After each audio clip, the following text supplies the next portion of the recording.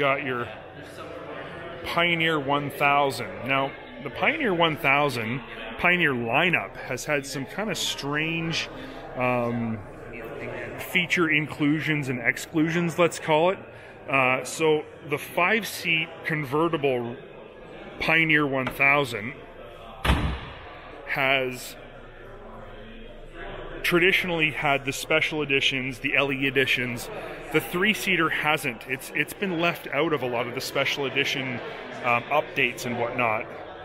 That's changed this year. This is a Pioneer 1000 EPS LE model that comes obviously with aluminum wheels. All Pioneer 1000s now have EPS. This is a great looking vehicle. I mean, this is definitely top-notch styling. The box is beautiful. I really like how the box integrates with the rest of the vehicle. You know, the lines just flow nicely. You get full doors.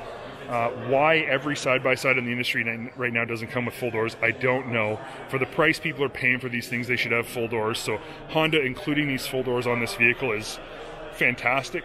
I like this little step down here. That's a really smart move for climbing up, putting stuff on top of your roll cage if you've got racks up there, accessing the box, just all the different options that gives you to stand up here and you know, be able to climb up a little higher in the vehicle. The box itself is massive. This is a huge cargo box back here. And it's really well made. I really like the, you know, the tie down locations in the corners. You've got areas to put dividers made out of, you know, 2x6s if you want. Just lots of really useful features in the box here. It's all UHMW, so it's durable. One thing I will say that Honda could step up on the Pioneers is the dual latch tailgate system. They could definitely go to a one handle system like a lot of other companies have gone to. That would be a big upgrade. And Honda's known for their technology, so that makes a lot of sense, in my opinion.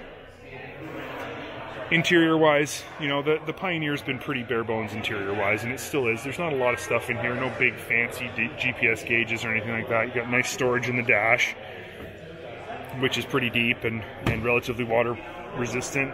Other little storage containers and areas in there as well. The seats are nice. They look really hard, but they're not. They're actually very comfortable.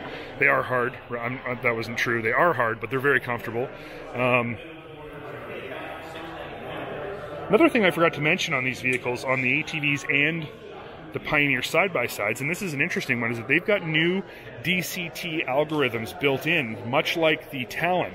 So one of the new features here is that when you are in auto shift mode, you can now manually shift or make a manual shift in auto shift mode without going out of auto shift mode. So that's a pretty cool feature. Let's say you're running along in auto and all of a sudden you come to a spot where you're like, you know what, this thing isn't in the right gear, it's not shifting when I want it to. You just bang a shift with it, goes in the gear you want, and when it decides that you're done with that gear, it goes back into auto shift mode. So that's pretty cool, and it's a nice feature. It was great on the Talon, and it makes a lot of sense to move over to all vehicles. So it's not just the Pioneer that gets it. The ATVs all get it as well, the Rancher and the Rubicon and Foreman Rubicon as well. So there you go. Here's my quick overview of what's changed with Honda's utility, sport utility ATVs and their multi-use side-by-sides. Again, I just really think that this Pioneer is a great looking side-by-side. It really is.